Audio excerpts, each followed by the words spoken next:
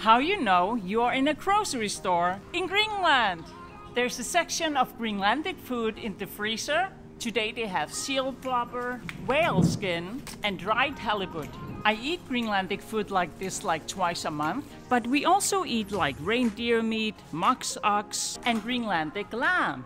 Strawberries cost 64 Danish krona, equal to 9.3 US dollars. Almost all vegetables and fruit you see here are imported from Denmark.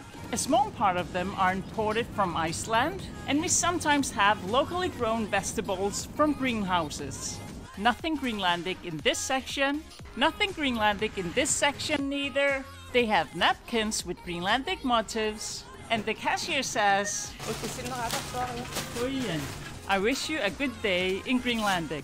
Life is amazing, tyttiäni. Tacos!